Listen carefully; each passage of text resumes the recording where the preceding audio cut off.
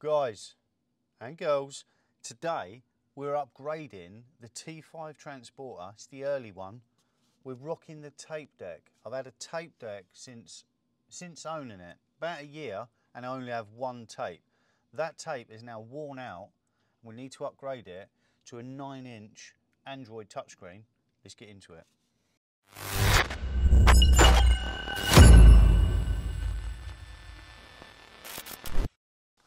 We're moving inside. Bit of interior work. It's a little bit windy outside. It's warmed up, but it's a bit windy. Anyway, enough chit chat. Stereo. I've been rocking this tape deck. The early T5s, well, mine did. Some posh ones might come with a CD player, but mine had a tape deck and a funny little, I was going to call it an ashtray, but a funny little tray. I've looked online, or I looked online, I've looked online previously, and there's a guy that sells Android stereos for the T5-1 that fit straight in there. I messaged him and said, do they fit the T5? How much are they? He said they don't fit the T5s, only the T5-1s, so I'm not going to sell one to you. I was like, what? Anyway, he didn't sell me one, but I have used these Android stereos for a long time. I'm talking 5, 6, 7 years. I have got my Nissan Elgrand over there. I've got one in the dash, and I've actually got a flip down one for the kids in the back. I've got 2 in my Transit, 1 in another car, and 1 in a little homemade box. If you've seen my camping video where we camped in the back, I've got 1 in a little box as well. They're absolutely brilliant. They're very slimline. It's not like an old stereo that was hanging out the back. They're very slimline. It's more like a tablet that plays music, but they're cheap and cheerful. This one is 100 quid. You can get them cheaper, but the cheaper ones have less memory, less ROM, less RAM. This one is an 8-core, 4 gig RAM, 8 gig ROM. No, 64 gig ROM. I'll put a link to it in the video description. It's about 100 quid. If you get one or see one for cheaper, because there's a lot of these on eBay, but you're going to see some really cheap ones, and if you look, some of them are 1 gig RAM, 8 gig ROM. I've got one of them in my Transit, and literally you go to use it and it crashes. It's that slow, but this is one of the latest ones. 8 core, 100 quid, brilliant. It's got YouTube on it. You can install Netflix, but you need to install an older version app. It does Android and Apple CarPlay, all the good stuff. I'll tell you about it in a minute. But fitting it, as the T5 only has a cutout for a tape deck and that silly little tray, I've butchered it. Basically, I've butchered the dash. I say I've butchered it, it's a bit crude. I took this panel off. First of all, this is a 9-inch screen, so it's quite large. It's actually all right. I was happy with the size. I was going to get a smaller one. I was going to go for 8-inch, but there isn't many of them. So I went for the 9-inch, and basically, you can see what's going on. Normally when this tape deck's in and the tray's in, it's got 2 flat surfaces on either side. If you've got a T5 and you're watching this video, you know exactly what I mean. If you've got a T5-1, you've already got a double ding cutout. T5s, they don't have. So I got the stereo, I took the trim piece out. Let me just quickly run you through that, take 2 seconds. This top part, the back pops up, and then it slides out backwards. To get this face panel off, there's 2 Torx 20s facing down, 1, 2, and then with a plastic trim tool, just shimmy the rest off. That come off nice and easy. You don't need to pull none of the dials off or anything. Excuse me. It is literally just the trim. I pulled him off, and then I laid him on the front. Like so. Is he going to fit now? Will make me look silly. Like so. I drew around it with a pencil. You could use a pen, but a pencil, it wipes off. The 9-inch screen just fits on the inside of the recessed panels. I didn't want to start butchering into this or into the vents or anything like that. The 9-inch screen just fits in that. You do have to trim it out. I spent a little while cutting it out. I drew around it, I used a die grinder, used a bit of sandpaper, and I've got it to sit really nice. First of all, I wasn't even going to cut it out. I did set the stereo up and I had it sat on the front. Because of the design,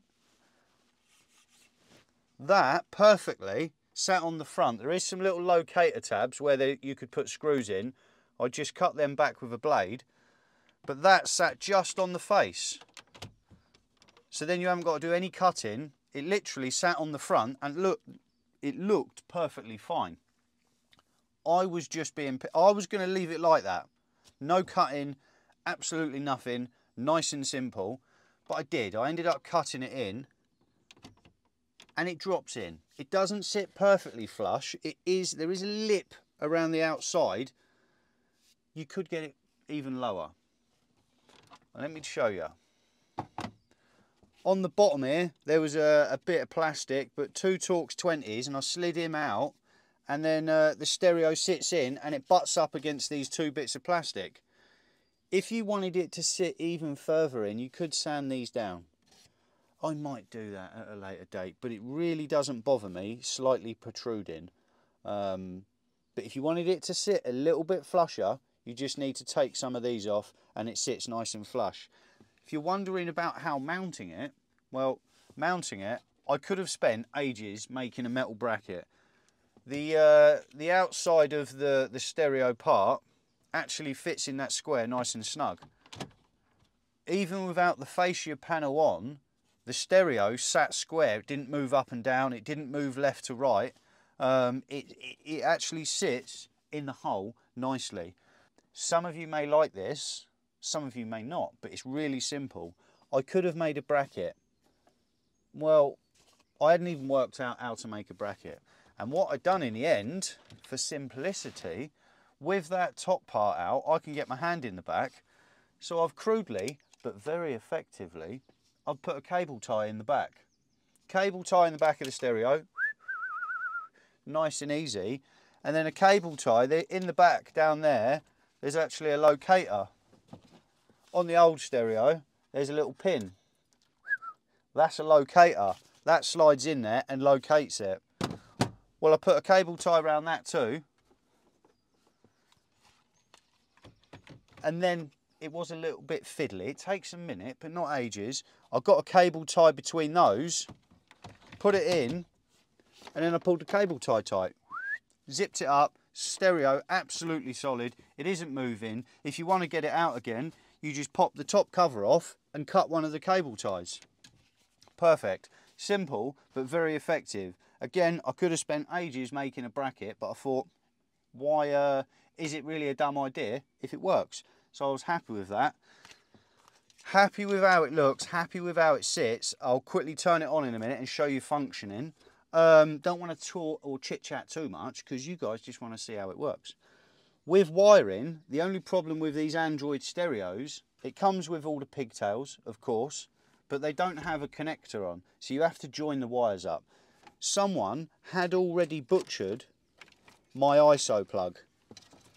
Where is it? Someone has already butchered it and put chocolate blocks, I call them. Someone had already done that, so I carried on the theme. And again, it's not the prettiest. I've got a chocolate block.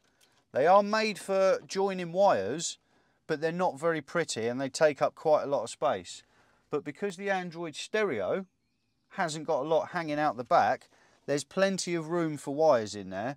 So although it doesn't look too pretty, it does its job nicely. If you're wondering about wires, have we got it here? Have I got it? Well, they come with a little handbook and it tells you what all the colours are. Obviously you've got earth, permanent live, switch live, illumination. So when you turn the lights on the stereo come on, and speaker wires. And then we've also got an amp. I'll show you my sub and amp in a minute. And then we've got the reversing camera. Any wires that are unused, I chopped them even and I've put some tape around them. That way they can't arc out. Again, it's not the prettiest, but it does the job nicely. If you don't want to butcher or cut your T5 loom like that one has been, they are ISO connectors. It's an 8-block connector. There's normally 2 of them, a black and a brown one. If you don't want to cut them, you can get ISO adapter leads. I'll put a picture of up one now. Rather than cutting into your van or cutting into your wiring, you could buy one of these plugs. They might be about a £5. Don't know now. I will. I'm sure you would have seen in the picture I just put up. Buy one of those and you can cut the ends off those. That saves you having to cut the plugs on your van. It's quite straightforward. On the back of your old stereo, there is there? Yes, there's actually a little sticker. And if you look at it, it tells you what wires are what. Live, earth, switch live. Well, we'll talk about switch live because VWs don't have switch lives. They have CAN bus, which controls all that. But I have taken my live, I've got a battery under my passenger seat. So I have taken a live and a switch live from the passenger seat, run it up behind the dash, behind the glove box, took the glove box out. Behind the glove box there is a nice, there's an old loom or the wiring loom for the van, and I've cable tied it nicely so it's all nice along there. And I use the red wire for the red wire, no that's yellow, red to the red, and the black wire because I use 2-core cable. I'll quickly show you a picture of how that looks. 2-core cable with a red and a black inside. You could run 2 individual wires, but they just look a bit messy. So I bought 50 meters of this and I use that. And then basically I use the black as the switch live. And then I've got a little switch down here that controls it. Because if you're parked up and you don't want to run your battery flat, but you want the stereo on, it's now coming from the backup battery. And that is the whole point why I've run it from the back up to the stereo, and this is just an on and an off. And if you think, oh, I don't want to kill my battery and leave my stereo on, well, surely you can see the stereo's on and you turn it off when you get out. Anyway, that is enough chit chat about the stereo. I will turn it on in a minute and quickly show you because it has got Android Play, Apple Play. I'm an iPhone man. It's got all that, all the good stuff. I did wire a sub and an amp in. It's got door speakers in the T5 and it's got dash speakers, but it's not very bassy. It's not the loudest. And I said to the missus, I said, I'm going to wire a sub and amp into the back of the van. She's looked at me like, what, like when you was 18? You're not a bit old for that? And I thought, well, I weren't until you've said it like that, looking at me with that funny face. So yes, I've wired a sub and amp in. We've got the sub and the amp wires. It comes as a pigtail. To keep the wiring loom as tidy as possible, any that I haven't used, I've just run a bit of black tape around it. Rather than all these, I don't even know if you never need them, if you think, oh, I'm never going to use them, cut them off. Makes the wiring loom behind the dash even tidier. Let me plug it all in because I want to quickly show you how it works. Because I was impressed. For the money and how it fit, I am very impressed. Obviously I've already done this before the video. I do like to have, if you've seen any of the previous videos, you know I'll like to know what I'm talking about before I tell you guys about it. So I have spent the past few days playing with this. And we've got a reversing camera too. I've always wanted to do one. Everyone's got one nowadays, but I've never got round to it. I didn't want to put parking sensors on the rear of the T5, so I thought I'm actually going to do a camera this time, and it's actually pretty sweet.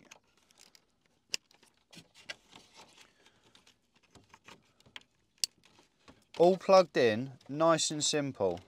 And again, on a final fix, I literally run a cable tie from the back of the stereo to that little locator, zip it up, and this is absolutely solid. It's perfect. I can't... You could spend hours making a bracket, but why bother? Cable tie does it. Got my switch. We're running from the battery. We already know that. Is it going to work now? It is going to work. The first time you boot it up, it takes about 30 seconds, so I'll just skip to that. Just like so. Boot it up in a split second. Once you've powered it on and off, look, if I turn it off now, it's now got the permanent live, So straight on, it's a lot quicker. Bluetooth, Android, Apple CarPlay, it's handy. It's handy to have it on your phone. It's handy to have it working. And I connected my phone, Bluetooth, went into settings, connected Bluetooth. Bluetooth is disconnected. Right. And that's how easy it was. I got in the car, I didn't even connect it. Once you've connected it once, as soon as you get in the vehicle, turn the stereo on, the stereo connects automatically straight away. And on this, I have got, because most T5s and the VW Caddies, a lot of VWs of a certain era have absolutely crap radio reception. So on my phone, I've got 2 apps. One of them is Global Player, and that plays Capital Dance, Capital Extra, Heart, Non-Stop, 90s. It's got loads of radio stations. And if I go back again, this is the interface of my phone, by the way, on the screen. I've also got the Kiss Cube app. We've got Kiss, Kisstory, Kiss Fresh, Dance. Loads of good radio stations that play 100% of the time. Rather than driving around the back road, you lose reception. I play it all from my phone. I don't know what else you can do on the app. We park up a lot, me and the missus and the kids, and rather than go and put £1 in the meter, well, it's probably about £3 nowadays, I've got the Ringo app. And I can do that all from the stereo, which through my phone. Lastly, we can go to the Google Maps. That's now running from the Google Maps off my phone, and you can have that on as well as the radio. So let me click this, and I've got to quickly pause it before I get copyright issues.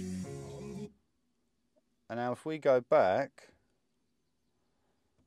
I don't know how I've done it the other day. Yeah, there we go. So there's the radio. You can obviously change the radio station there, and we've got the sat nav all on the screen, nice and easy.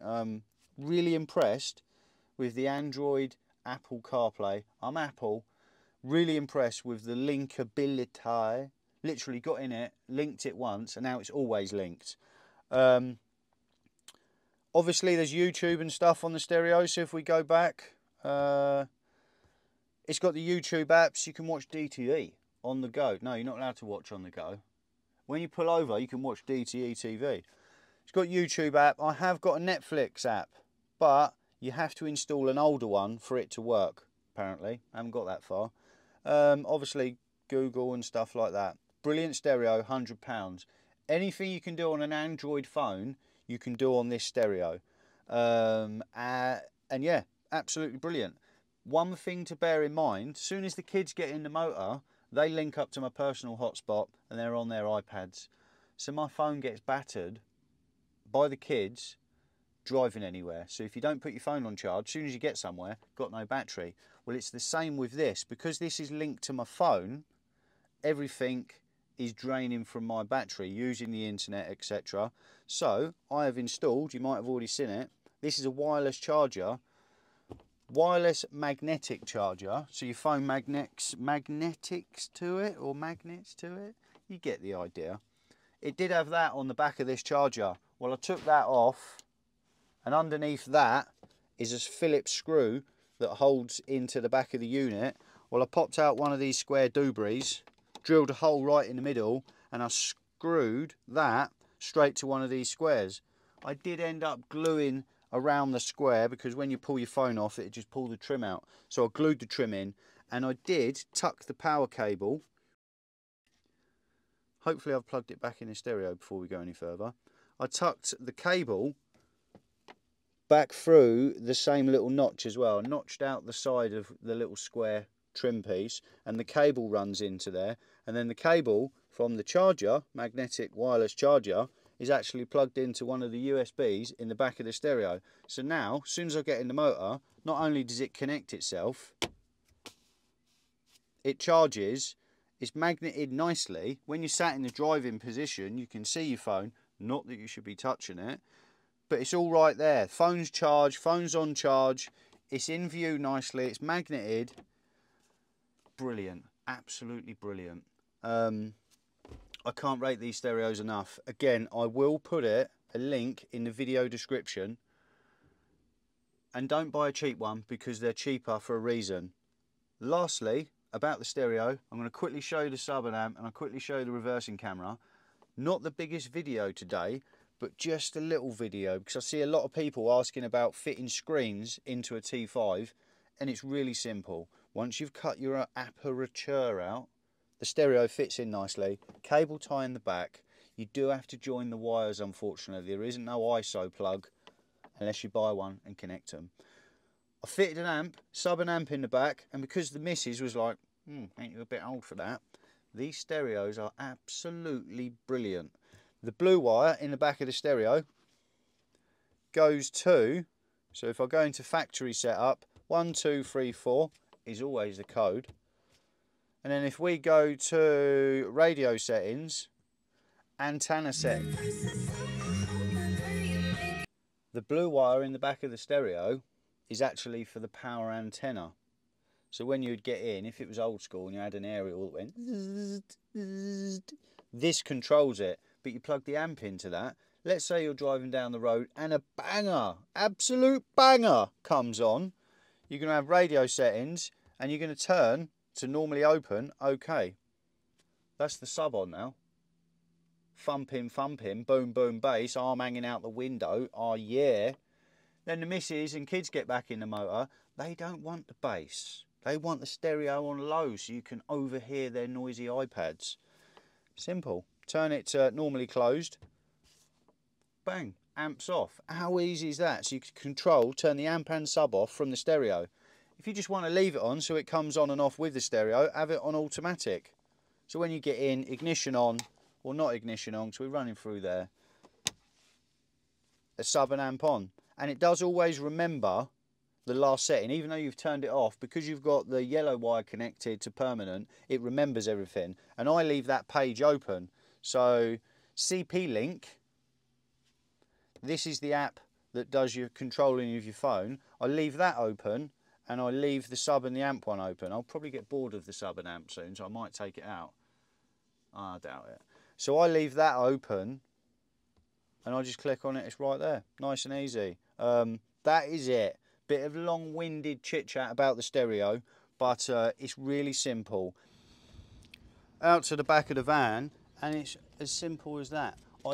Because I've got the T6 tailgate, I drilled a hole in it. If you've got the earlier T5 with the plastic, I'm not sure about your mounting locations, but I do know that you can get a reverse camera that goes in with one of the number plate lights, which is pretty cool. But I've got a T6 tailgate. I've got one of the cheapest, nastiest cameras. I will update that or upgrade it very soon. I drilled a hole, poked the auxiliary cables through, easy. And I angled it down because I wanted to see where I was parking. I didn't want to be drilling holes in my back bumper for reverse parking sensors. I wanted to do a camera. And it's straightforward. It's got instructions in the packet. We've got your livener for the camera, and then we've got your auxiliary. Is that auxiliary? AUX? No.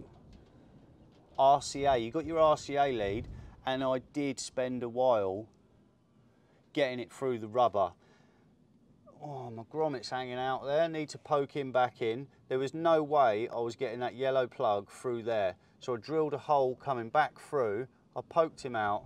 I've done the same going in there. It isn't the prettiest, but if I hadn't pointed it out, you might not have seen it. I do need to glue him back in. Check out my bodge. I have fitted 2 extension cables. I have looped one over. One goes into the tailgate. So if I ever want to change the camera, I've got the plug in the tailgate. I've also got another extension lead that runs down to the front back of the stereo, and that wasn't long enough to reach this one, so I've got 2. So I've ordered a male to male connector or female to female, either or. I need to connect them 2 together, but it hasn't turned up in time for this video, so I've crudely, temporary, definitely not permanently, just bodged a bit of wire on there, but it works. Anyway, the reversing wire is that there. It's green with a black stripe. I untaped the loom, I pulled the rear light out, and the green with the black stripe is the signal power wire to turn all of this on. It's quite easy to save running a wire all the way down to your rear light. I've literally just found it in the wiring loom up there. I did have to take the headliner down to do said job, and then I just earthed it to a screw up there. 12-inch, check that out for the boom booms. What's going on with the focus? There we go. Kerwin Vega, absolute beast. I've had that for many years. I'll show you the amp install. I'll show you the reversing camera done, and check what I've had to do to the seat so you guys could have a camera. Joys of the YouTube. Let me move this seat. I did buy the kids headphones. One of them uses them, the other don't. So I have to listen to one iPad rather than two, but there you go, can't win them all. Amp install. Check out how tidy that is down there. Kerwin Vega again, and I run the amp wires from the backup battery, which is in the back. It's under here somewhere, if I can get to it. Secondary battery is under there. I run my amp wire straight to it, and then obviously the phono leads. I do need to bury them and tuck them away a bit more. You can see them there, but I've not long had all the interior back out, and I need to have some more out to finish it and finesse it. Need to screw that to the wall. Didn't want to drill any holes in the wall, but I think I'm going to have to. Other than that, the reverse camera is the boot shut reverse camera. Let's check him out. Ignition on, in reverse. The quality, and because I've got a bit of wire, it is a bit squiffy, but I'm sure once I've fitted the connector together, it won't be doing that. Bit of 12-volt cable isn't working for auxiliary leads, but it does the job. I can see my bumper right there, so I can park literally straight up. And the stereo, it does dull down, so if we've got the radio on, stick it in reverse, radio gets quieter and we can see where we're going. And you might tell, can you see the screen's a bit scuffy there? You can see my swipe marks. No, not Tinder, they're swipe marks. But I have got the protective layer still on. It is a glass screen. A lot of Android stereos have got plastic screens, and you end up with the swipe left, swipe right marks. But that's glass screen, it never scratches. I'll put a link to everything I've used in the video description. So not the biggest update, but it's something I wanted to show you because I am absolutely pumped with how that stereo's worked out. Sits nice in there, it looks nice. I could recess it in a bit more. It doesn't bother me. It looks good, it works good, perfect value for money. Can't fault it. Need to stick my my cable tie in. That's a good fix. But other than that, we're done. Again, with the where is my phone? With the wireless charging in that, I'm really happy with that. Brilliant, absolutely brilliant. You normally get somewhere, or I would, because I've got the kids' personal hotspot in. Then with the stereo using all the battery, I'd get somewhere, have no battery. Now I'll get there, bosh. Yeah, brilliant. Anyway, it's 7 o'clock in the evening. No, it's 3 minutes past 7. I'm just going down to my buddy's workshop that I work at, the body shop, and we're doing Andy's front end. We've already done the conversion, hopefully you've seen that video, but we're doing some painting bits. We need to prepare and prime his bonnet, his bumper, so we're going there to do that. That'll be the next video. Anyway, I'll see you in the next one, guys. I'm out. Cool, that was a bit long-winded, wasn't it? Happy days! Let's go to work. Yay!